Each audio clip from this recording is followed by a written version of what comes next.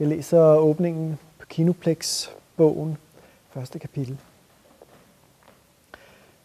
Ikke engang da jeg trådte ud af lufthavnens kølige skygger, kunne jeg med sikkerhed sige, hvad det var, jeg havde rejst så mange kilometer efter. Jeg stod efterladt med følelsen af, mere eller mindre intetanende, at være blevet drevet af 20 millioner hestekræfter, smidt mod denne fremmede bys verden af stål og energi, dens banner, tribuner og vimpler, balkoner og boulevarder, alt sammen udelukkende i håbet om at gense et ansigt, jeg havde glemt, hvordan så ud. Dagslyset var skræmmende. Et blændende sollys, der skar i øjnene, som stod nogen og svejsede mig op i ansigtet. Et par gamle mænds trætte ansigter passerede, ældgamle bjergrygge, der aldrig ville blive sat på noget kort. Ude i horisonten ventede byen. Var det anonymitetens uendelige spillerum, der tiltrak mig ved storbyerne? Deres befolkede ensomhed? De evigt tændte skærme? De flimrende billeders langstrakte forspil til et klimaks, der muligvis aldrig ville indtræffe? Det, at der var udgang i alle retninger? Fordeler man savnet i tilpas mange forskellige rum, burde det sidst forsvinde. Det havde været min logik gennem alle disse år.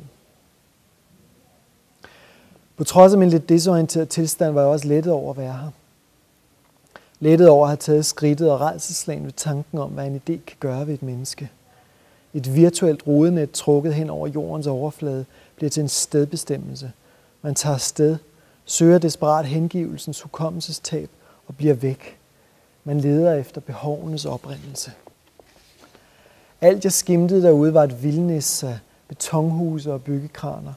Et landskab oversået af rektangulære bygninger. Streger på himlen, ridser i en glasrude. Et luftrum fyldt med lyst støv. Svævende sølvpartikler, der blinkede og glitrede. Nogen havde sendt mig et link i en mail. Det føltes allerede som evigheder siden. Et link til et videoklip med en pige i et rum. Man ser det 20-25 gange, igen og igen. Først fraværende, sidenhen uroligt. Ikke på grund af det, der foregår. Der foregår faktisk ikke noget. En sløret pigeskikkelse dækker for en krop i en seng, formentlig en mand. Klippet viser hende stå foran ham, med nøgen ryg mod kameraet, sit mørke hår strøget bagover, og så et glimt af ansigtet i profil. Der er ingen lyd på klippet, hun står der bare, som hun venter på et tegn. Så stopper optagelsen.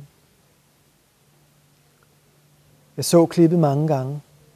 Det forekom mig bekendt. Måske ville jeg bare gerne have, at det forekom mig bekendt.